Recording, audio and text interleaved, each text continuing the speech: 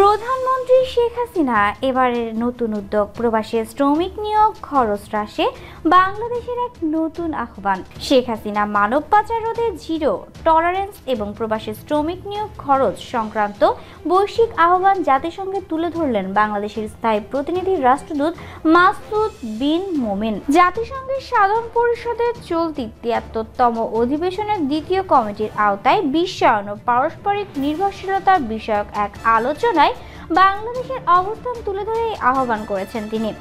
রোববার ঢাকার প্রাপ্ত এক সংবাদ বিজ্ঞপ্তিতে এই তথ্য জানানো হয়।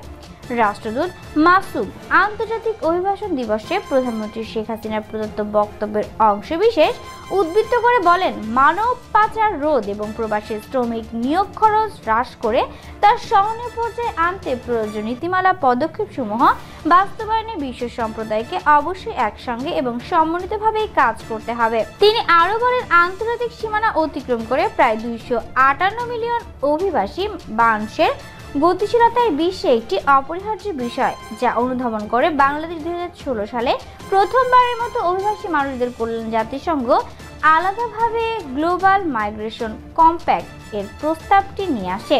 এই মাইগ্রেশন কম্প্যাক্ট সদস্য রাষ্ট্রসমূহের স্বপ্রণোদিত কার্যকর ও ফলশ্রুত অংশগ্রহণ এবং আলোচনা অব্যাহত রাখার কারণে অভিবাসন বিষয়টি নিয়মিতভাবে জাতিসংঘের মূল আলোচনাধারায় স্থান করে নিয়েছে।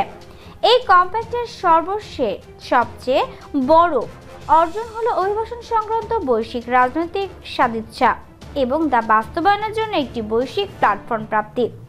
একটি বৃহৎ অভিবাসী প্রেরণকারী দেশ হিসেবে এটি বাংলাদেশের জন্য ভীষণ ইতিবাচক। গ্লোবাল মাইগ্রেশন কম্প্যাক্ট চূড়ান্ত করার জন্য রাষ্ট্রদূত মাসুদ সদস্য রাষ্ট্রসমূহ, জাতিসংঘের মহাসচিবের বিশেষ প্রতিনিধি লুইস আরবর সহ সংশ্লিষ্ট সকলকে ধন্যবাদ জানান।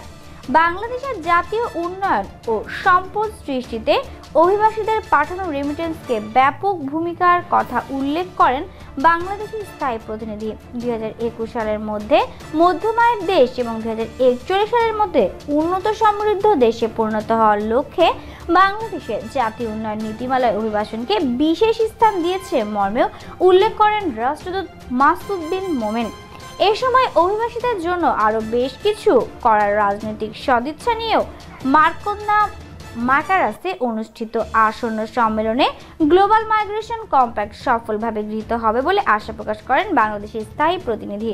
তো বন্ধুরা, এ বিষয়ে আরও সব লেটেস্ট আপডেট নিউজ সবার আগে সবসময় পেতে চাইলে আমাদের চ্যানেলটিকে সাবস্ক্রাইব করে ফেলুন আর পাশের বেল বাটনটি প্রেস করতে ভুলবেন না, যাতে করে আমাদের চ্যানেলের লেটেস্ট কোনো আপডেট ভিডিও আপনি মিস